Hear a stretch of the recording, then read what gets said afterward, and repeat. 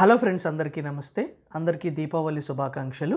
Friends, ఈ వీడియోలో నేను బోనస్ స్టాక్ గురించి మాట్లాడబోతున్నాను. ఫస్ట్ 3 పిక్స్ మనం చూసాము. సో ఇది bonus pick and also 4th pick. So which is very very interesting business. So interesting business అని ఎందుకన్నానో నేను మీకు ఎక్స్ప్లెయిన్ చేస్తాను. And the selection of this process is, so ఈ సెలెక్షన్ మనం cancelling approach, momentum approach, relative strength approach, so ఈ 3 అప్రోచెస్ని మనం ఇందులో తీసుకుంటాం జరిగింది. సో ఫస్ట్ నేను ఈ బిజినెస్లో very very much interested. Of course ఈ బిజినెస్ అనేది రిటర్న్స్ పరంగా ఆల్రెడీ వెరీ గుడ్ రిటర్న్స్ ఇచ్చింది లాస్ట్ ఫ్యూ ఇయర్స్లో. బట్ అది ఒక స్టాపింగ్ పాయింట్ కాదు. ఓకే, సో ఇక్కడ నుంచి ఇంకా మంచి మూమెంట్ అనేది స్టాక్లో వస్తుంది అని మనకి టెక్నికల్ ఫ్యాక్టర్స్ కూడా చెప్తున్నాయి అండ్ ఫండమెంటల్ ఫ్యాక్టర్స్ కూడా.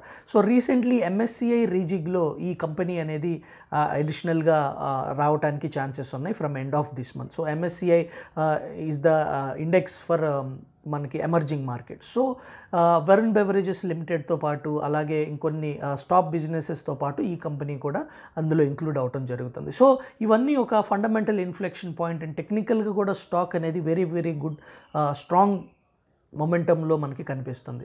సో ఈ బిజినెస్లో మనం why I'm interested in this business is, so cancelling అప్రోచ్లో అందరూ ఇగ్నోర్ చేసే part N stands for new. నేను మీకు ముందు కూడా డిస్కస్ చేశాను. ఈ న్యూ అంటే ఏంటంటే ఒక కంపెనీ అనేది ఒక న్యూ మేనేజ్మెంట్ కావచ్చు, లేకపోతే న్యూ వర్టికల్ కావచ్చు, ఒక న్యూ ఏరియాని ఎక్స్ప్లోర్ చేయటం అండ్ న్యూ ప్లాంట్ని ఎస్టాబ్లిష్ చేయటం. సో ఇలాంటిది అనమాట. అంటే ఒక న్యూ ప్రోడక్ట్ కావచ్చు, న్యూ సర్వీస్ కావచ్చు, ఎనీథింగ్. బట్ ఇక్కడ మనం డిస్కస్ చేసే company is a conglomerate of automobiles and industrials. So for example, automobile sector lo ee company electrical vehicles related tractors ni design చేస్తుంది. సో డైరెక్ట్లీ ఆ company అనేది ఈ ట్రాక్టర్స్ని design చేయటం అనేది స్టార్ట్ చేయలేదు. బట్ ఎలక్ట్రికల్ వెహికల్స్ ట్రాక్టర్స్ ఏదైతే company manufacture చేస్తుందో ఆ కంపెనీని ఈ ఎక్విజిషన్ చేసుకొని అండ్ ఆ కంపెనీని డెవలప్ చేస్తుంది అండ్ ఇంటిగ్రేట్ చేసుకుంటుంది. సో అదేవిధంగా lot of industrial segments, gears కావచ్చు, లేకపోతే బేరింగ్స్ కావచ్చు, సో ఇలాంటి various industrial gear boxes, okay, so ఇలాంటి వేరియస్ ఇండస్ట్రియల్ సెగ్మెంట్స్లో కూడా కంపెనీ ఏం చేస్తుందంటే ప్రొడక్ట్స్ని డెవలప్ చేసి గ్లోబల్ సప్లై కావచ్చు, ఇండియన్ మ్యానుఫ్యాక్చరర్స్కి సప్లై చేస్తుంది. సో ఈ కంపెనీ ఏం చేస్తుందంటే ఓవరాల్గా ఒక అక్విజిషన్ మోడల్ని ఇంక్లూడ్ చేసుకుంటుంది. సో ఈ కంపెనీ దగ్గరికి వెళ్ళి ఆ కంపెనీని అక్విజిషన్ తీసుకొని ఆ కంపెనీని డెవలప్ చేసి, సో ఈ కంపెనీలో ఇది కాంగ్లమరేట్గా గ్రూప్ ఆఫ్ కంపెనీస్గా ఆ కంపెనీని రూపొందిస్తుంది. సో ఈ కంపెనీ మనం చూసినట్లయితే it is a large group of companies యొక్క కాంగ్లమరేట్ అని మనం చెప్పుకోవచ్చు, which is into automobile space, industrial space, electrical vehicle mobility, ఆ తర్వాత మనం చూసినట్లయితే సైకిల్. సో ఇప్పటికే మీకు అర్థమై ఉంటుంది. అండ్ ఇది very prestigious group, Murugappa group company, so which is TII India, so ఈ ట్యూబ్ ఇన్వెస్ట్మెంట్స్ ఇండియా. సో ఈ కంపెనీ సో లైక్ ఏం చేస్తుంది అంటే, so what Samsung did in mobiles. So Samsung అనేది one of the largest mobile manufacturing company in the world, మనందరికీ తెలిసిందే. దాంతోపాటు Samsung mobile manufacturing parts, so for example Apple ఒక company ఉందనుకోండి, షామీ ఒక కంపెనీ ఉందనుకోండి, ఒప్పో ఒక కంపెనీ ఉందనుకోండి. సో వీళ్ళందరికీ కూడా మనకి మొబైల్లో పార్ట్స్ అనేవి అవసరం అవుతాయి, రైట్. సో ఈ మొబైల్ పార్ట్స్ని శాంసంగ్ మ్యానుఫ్యాక్చర్ చేయడానికి చూస్తుంది, right. So largest manufacturing supplier of mobile accessories and mobile parts అనేది మనకి శాంసంగ్. సో అదేవిధంగా ఒక ఇండస్ట్రియల్ సెగ్మెంట్ని, ఆ తర్వాత ఒక ఆటోమొబైల్ సెగ్మెంట్ని, మనం మొబిలిటీ ఎలక్ట్రికల్ వెహికల్ సెగ్మెంట్ని మనం తీసుకున్నట్లయితే TII ఇండియా ఆ ట్యూబ్ ఇన్వెస్ట్మెంట్స్ ఏం చేయబోతుంది అంటే, so automobile and industrial revolution ఏదైతే రాబోతుందో and India is in a very very good place right no.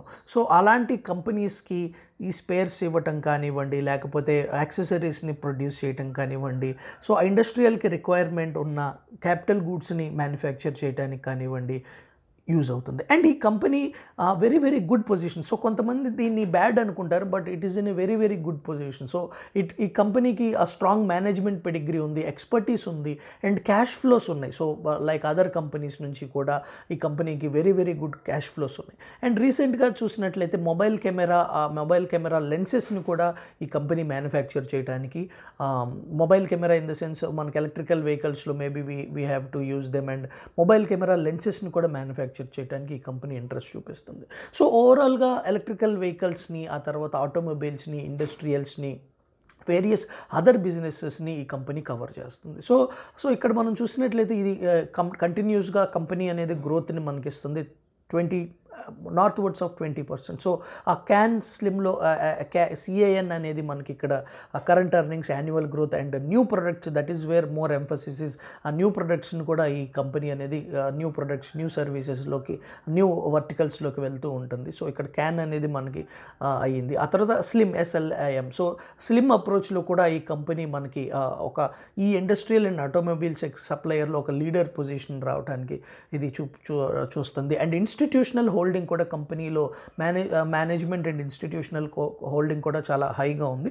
దగ్గర పబ్లిక్ హోల్డింగ్ 3 years బ్యాక్ 25% ఉండేది, ఇప్పుడు దగ్గర 12%కి వచ్చింది. సో కంటిన్యూస్గా స్టాక్లో FIIs అండ్ DIIs యొక్క మూమెంట్ అనేది, FIIs అండ్ DIIs యొక్క ఇన్వెస్ట్మెంట్స్ అనేవి ఉన్నాయి. అండ్ ఇప్పుడు మనం ఈ MSCIలో ఈ కంపెనీ ఇంక్లూడ్ అయితే దెన్ మోర్ గ్లోబల్ ఫండ్స్ అనేది MSCI త్రూ ఇన్వెస్ట్మెంట్స్ చేస్తారు. సో ఇంకా గ్లోబల్ ఫండ్స్ అనేవి ఎక్స్పోజర్ అనేది ఇక్కడ పెరగడానికి ఛాన్సెస్ ఉంది.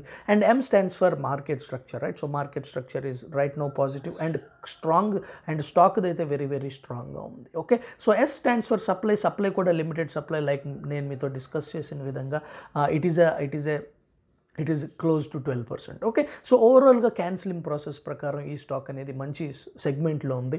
And momentum is very strong momentum, and relative స్ట్రెంగ్త్లో కూడా వెరీ స్ట్రాంగ్ ఉంది.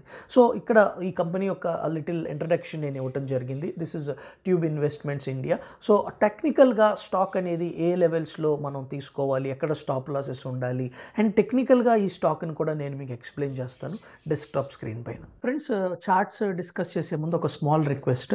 ఫ్రెండ్స్, నేను డిస్కస్ చేస్తున్నదంతా కూడా ఎడ్యుకేషన్ పర్పస్ కోసం, నా ఒపీనియన్స్ బేస్ చేసుకొని మీరు ట్రేడ్స్ తీసుకోకండి. సో ఆర్ఎల్స్ మీరు నా ఒపీనియన్స్ తీసుకొని మీ అండర్స్టాండింగ్ ఇంక్లూడ్ చేసి ఫైనాన్షియల్ అడ్వైజర్ యొక్క హెల్ప్ తీసుకొని మీ ఇన్వెస్ట్మెంట్స్ డెసిషన్స్ తీసుకోండి. సో ఏదైతే నాలెడ్జ్ నేను మీతో share చేసుకుంటున్నానో that is my view, and నేను మీతో చాలాసార్లు డిస్కస్ చేశాను. I had went wrong many times. Okay, so నా డెసిషన్స్ తీసుకొని నా అడ్వైజెస్ తీసుకొని మీరు ఇన్వెస్ట్మెంట్స్ కోసం కాదు, this is for educational purpose only. Okay, so ఇప్పుడు చార్ట్స్లోకి వెళ్ళిపోదాం. ఫస్ట్ నేను మీకు మొమెంటమ్ చార్ట్ని ఎక్స్ప్లెయిన్ చేస్తాను. సో మొమెంటమ్ చార్ట్ చూద్దాము. మొమెంటమ్ చార్ట్ మనం చూసినట్లయితే స్టాక్ అనేది వెరీ స్ట్రాంగ్ మొమెంటమ్ ఉంది on monthly and weekly time frames. ఇక్కడ మొమెంటమ్ని నేను అర్థం చేసుకోవడానికి I'm using relative strength, RSI. Okay, relative strength index. So చూసినట్లయితే కంపెనీ ఆఫ్టర్ దిస్ ఈ ఒక్క కోవిడ్ ఫాల్ తప్పించి ఎవ్రీ మంత్ ఈ company most of the time మనకి 80% of the time hire highs చేసుకుంటూనే వెళ్ళింది. Very strong chart. అండ్ మీరు చూడొచ్చు స్టాక్లో రియల్ మూమెంటమ్ హ్యాస్ బిగెన్ ఎప్పుడైతే మనకి అబోవ్ 65 ఇక్కడ మొదలైంది. సో అబోవ్ 65 స్టాక్లో మనకి RSI అబోవ్ 65 వెళ్ళిన దగ్గర నుంచి కూడా స్టాక్లో very strong momentum on monthly charts మనం చూస్తున్నాం. అదేవిధంగా మనం ఇక్కడ కరెంట్ చార్ట్స్ మనం చూసినట్లయితే కనుక ఒక సింపుల్ స్మాల్ కన్సాలిడేషన్ ఆఫ్టర్ ఏ ర్యాలీ, ఇక్కడ కూడా మనం ఆ కన్సాలిడేషన్ చూసాము, ఇక్కడ కూడా సమ్ కైండ్ ఆఫ్ కన్సాలిడేషన్ చూసాం. అలాంటి కన్సాలిడేషన్లో మనం ఉన్నాము. అందుకని కరెంట్ లెవెల్స్లో మనం వెరీ స్మాల్ క్వాంటిటీ వెళ్తాము, అండ్ స్టాక్ మన డైరెక్షన్లోకి వెళ్ళే కొద్దీ ఈ ఇన్వెస్ట్మెంట్ అనేది మనం ఇంక్రీజ్ చేసుకుంటూ వెళ్తాం. సో మంత్లీ టైం ఫ్రేమ్లో కూడా మీరు చూసారు, వీక్లీ టైం ఫ్రేమ్లో కూడా మనం స్టాక్ అనేది అబోవ్ 65 RSI మనకి ట్రేడ్ అవుతుంది. So which is a bullish indication. Okay, so stock ఎక్కడ మనం ఎంట్రీస్ తీసుకుందాము, ఎక్కడ స్టాప్ లాసెస్ ఉండాలి, ఆ గేమ్ ప్లాన్ మొత్తం నేను మీకు డిస్కస్ చేస్తాను. ఇప్పుడు let us go to the relative strength chart breakouts. So ఇక్కడ మనకి ఏదైతే చార్ట్ కనిపిస్తుందో, దిస్ చార్ట్ ఏదైతే ఇక్కడ మనం చూస్తున్నామో, this is the Covid fall. So Covid fall తర్వాత ఏదైతే మనకి స్టాక్లో బ్రేక్అవుట్స్ ఇచ్చిందో అది ఇక్కడ మనం డిస్కస్ చేసాం. అండ్ మీరు ఈ ఎల్లో అన్ని హైలైట్ చేసినవన్నీ కూడా మనకి హయ్యర్ లోస్, అండ్ ఆ తర్వాత ఎల్లో పైన ప్రిసీడింగ్ హై ఏదైతే ఉందో అదంతా కూడా higher highs.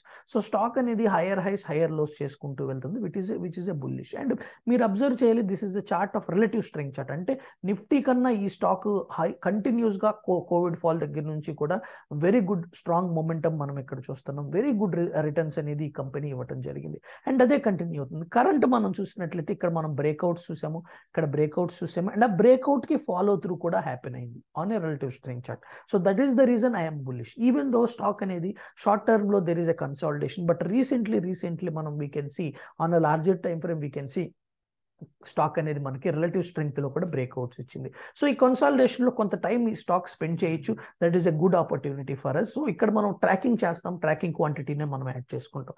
So let us see what are the levels we will use this stock. So friends, ఈ టీఐఏ ఇండియా ఇంతకుముందు నేను many times స్టూడెంట్స్తోనూ swing trading వాళ్ళతోనూ discuss చేశాను. మీరు ఇంట్రెస్టెడ్గా ఉంటే స్వింగ్ కోర్సులో మీరు జాయిన్ అవ్వాలి అనుకుంటే, సో ఇవాళ నేను మూరత్ ట్రేడింగ్ బిఫోర్ ఒక 30 స్టాక్స్ విత్ స్టాప్ లాసెస్ని నేను వాళ్ళకి అందించాలనుకుంటున్నాను. అండ్ ఆ స్వింగ్ ట్రేడింగ్ కోర్సులో what I had design is, so ఒక ఇండికేటర్ మనకు చెప్తుంది ఎక్కడ బై చేయాలి, ఎక్కడ ఎగ్జిట్ అవ్వాలి అనేది. సో అదే విధంగా మనం స్కానర్ కూడా ఉంటుంది. సో స్కానర్ కూడా ఈ స్టాక్స్లో మనం ఇన్వెస్ట్ చేయాలి, ఇక్కడ మనం ఎగ్జిట్ అవ్వాలి, ఇక్కడ ఎంట్రీస్ తీసుకోవాలి, ఇక్కడ పిరమిడింగ్ ఆప్షన్ ఇలాగ క్లియర్గా ఉంటుంది. సో అందులో మీరు ఇంట్రెస్టెడ్గా ఉంటే, ఆ కోర్సులో ఇంట్రెస్టెడ్గా ఉంటే, మీరు దగ్గర దగ్గర 30% డిస్కౌంట్ అనేది ఆ కోర్సు కేవలం ఇవాళతో ఎండ్ అయిపోతుంది డిస్కౌంట్ పీరియడ్. సో మీరు ఆ డిస్కౌంట్ని తీసుకోవచ్చు. సో లెట్ us see, మనం వెళ్దాము, చూద్దాము what is the stock where we can buy. So ఇక్కడ మనం చూడొచ్చు, this is the lower time frame are daily time frame. So stock అనేది కన్సాలిడేషన్లో ఉంది. ఇక్కడ RSI కూడా మనకి సైడ్ వేస్ మూమెంట్లో ఉంది. మొమెంటం కూడా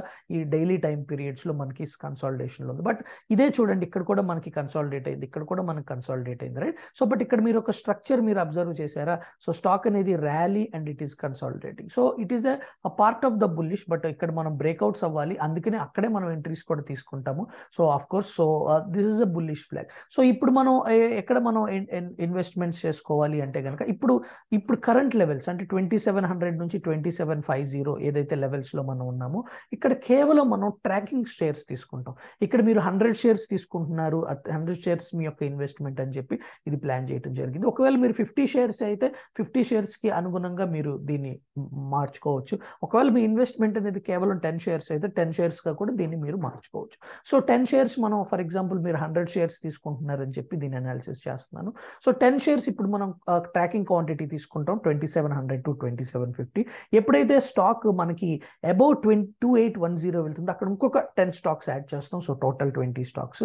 ఎప్పుడైతే స్టాక్ 2837 అబౌవ్ వెళ్తుందో ఇక్కడ కూడా మనం ఇంకొక 10 స్టాక్స్ యాడ్ చేస్తాం, టోటల్ 30. సో ఈ టోటల్ 30 స్టాక్స్కి మన స్టాప్ లాస్ వచ్చేసి 2350. It is coming around 18%, 2350.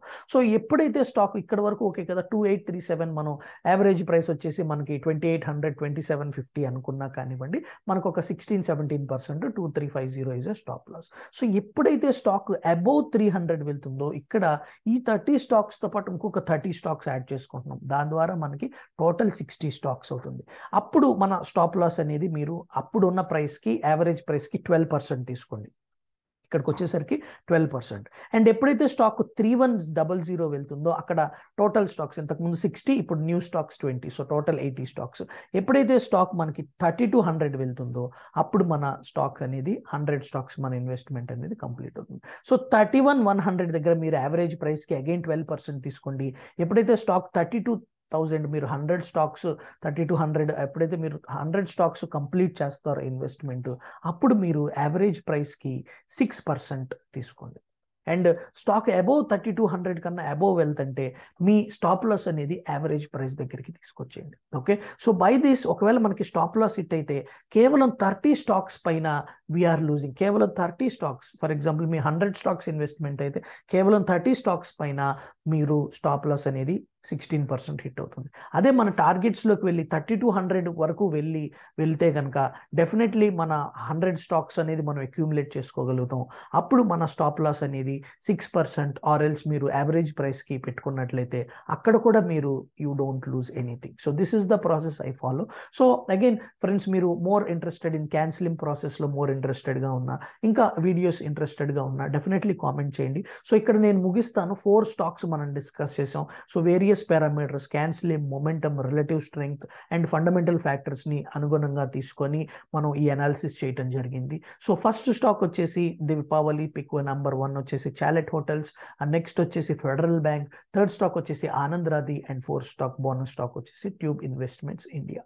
So తప్పకుండా ఈ సిరీస్ పైన, ఈ అనాలిసిస్ పైన మీ కామెంట్స్ చేయండి, మీ ఫ్రెండ్స్తో షేర్ చేసుకోండి, అండ్ వీడియోని లైక్ చేయండి. సో అప్పుడు నాకు అర్థమవుతుంది, సో దట్ మీకు ఈ కంటెంట్ అనేది ఇంట్రెస్టెడ్గా ఉందని, అండ్ కమింగ్ టైంలో నేను ఇంకా ఇంట్రెస్టెడ్ కంటెంట్ మీకు పోస్ట్ చేస్తూ ఉంటాను. Thank you very much. జై హింద్.